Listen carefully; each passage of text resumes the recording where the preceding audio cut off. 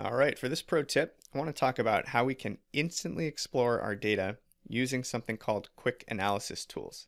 This is a one-star analytics tip, very simple to use, but a really interesting tool to play with. So most recent versions of Excel, I believe 2013 and onward, include an option called quick analysis tools.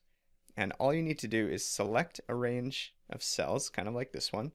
You'll see a pop-up appear in the bottom right, looks like a lightning bolt with a bar chart underneath it. And when you click that option or press Control Q, you'll access a quick analysis tool menu.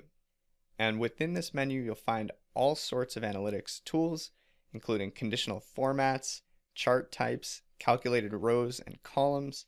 You can convert this range to a table. You can add spark lines, all sorts of very, very interesting and powerful analytics tools, all consolidated into this single menu here for quick access.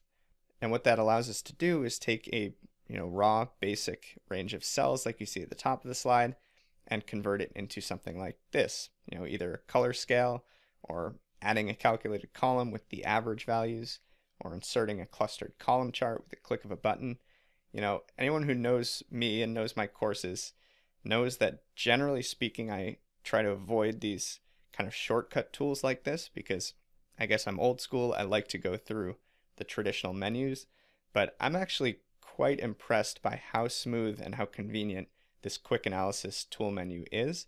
And as a result, I've started to use it quite a bit more myself.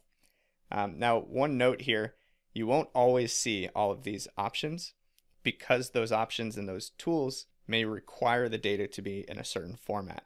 So if your selected data isn't compatible with a certain type of tool like a sparkline or a pivot, for instance, you may not see that option in your quick analysis toolbar. So most common use cases here, obviously just quickly exploring a variety of popular data analysis tools without having to manually navigate through different ribbon options. And also I found it's a great way to quickly add calculated rows or columns for things like sums, counts, averages, totals, without having to actually type in a single formula. So let's jump into Excel.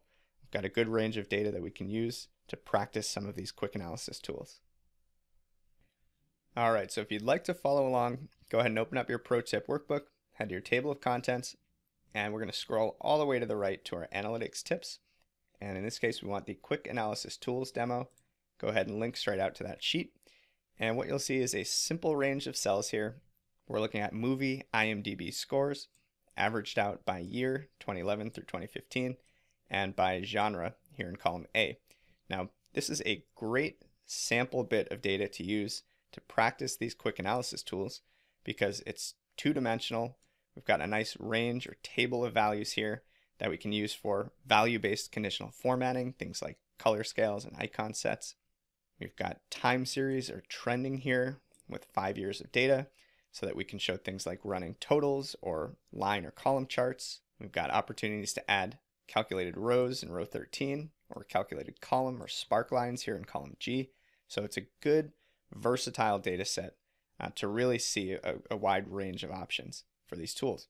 So let's go ahead and select A2 all the way down to F12. Note that I'm including the headers as well. And as you can see, if you hover over that range that you've selected, you'll get that quick analysis pop-up right here in the lower right. Go ahead and click or press Control Q. And here we are in the quick analysis menu. And you've got formatting options, chart options, totals, which are calculated rows and columns. You can add tables or pivots, spark lines. So all of really the most popular and powerful analytics tools packed here into a single convenient menu. Now, perhaps my favorite feature is the fact that you don't even have to commit to any option in order to see the output. So you get this kind of quick preview in your selection as you simply hover over these different options. And if you'd like to make customizations, which is something that I often do like to do, as you click through these tools, you'll actually access the formatting dialog box where you can customize, exactly what you want here, and then press OK. And just like any other change, press Control Z to undo, and you can jump right back into those tools. So the formatting options, really speak for themselves. Very simple.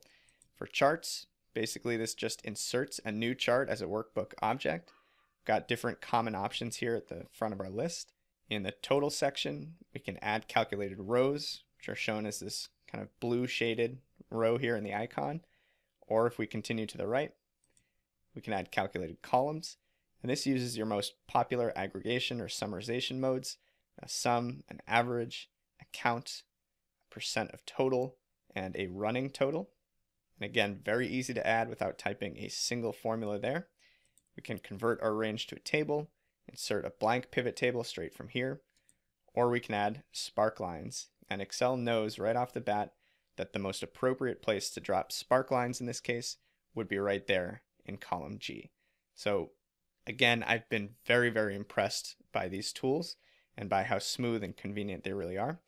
So I'd encourage you to either work with the data shown here or drop in a sample of your own and just explore how these quick analysis tools can help you analyze and understand your data.